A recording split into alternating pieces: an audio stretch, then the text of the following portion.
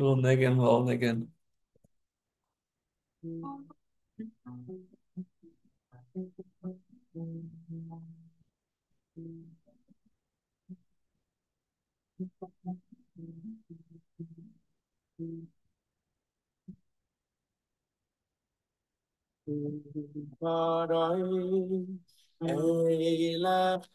Okay, Chaver B'siyata D'Shema, let's fire it up. A little niggin. Stand up. Open up our hearts.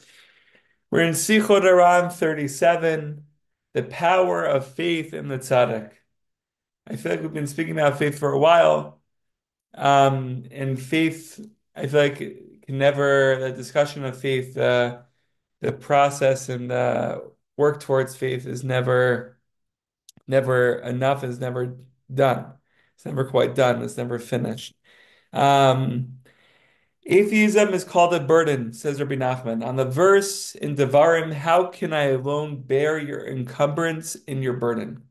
Rashi explains that burden refers to the fact that there were non-believers among the Jews in the desert. When a person travels to a tzaddik, says Rabbi Nachman, he casts aside this heavy burden because traveling to a tzaddik is an act of faith, the opposite of unbelief. So we'll see what this means in a moment. This is the commentary of Tzvi Ari Rosenfeld. Rabbeinu Zal says that one who is an apicorsis, one who carries the weight of atheism, is carrying a very heavy burden. It weighs a person down. By the way, it's recommended to go back. I even forget the days already. Maybe it was yesterday, 2 days ago, where we spoke about serving Hashem through the atheism. Serving Hashem through the atheism. It was a teaching from Shlomo brings down by the rabbi of Rabbi Alexander. I don't know which Rabbi Alexander it was, but amazing, amazing piece. Wow, amazing. But it weighs us down. What happens when a person merits going in the right direction and visits the Tzaddik Emes? When he goes to learn the Torah, to hear the words of the Tzaddik Emes, the first thing that happens to him or her is that they remove this yoke of heaven, this yoke from their shoulders. When he removes this weight and this burden, he feels light again. This is when we visit the Tzaddik. This is when we collaborate with each other. This is when we meet on Zoom together. All of our faces, all the cameras are on. When he removes this weight and this burden, he feels light. The fact alone that he's going makes him feel lighter. When he chooses to go to shul and learn, that decision alone removes the apicorsis from him, the disbelief from us. His mind becomes purified and he becomes much lighter again. So, Chavra, there's a lot going on here, but I saw this quote that I just want to share. I literally saw it right before we came on.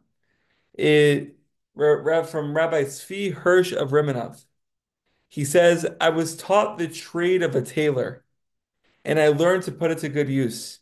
Careful to fix what was old, and not to ruin what was new." So, Chavar, this is the power of the tzaddik. When we go to the tzaddik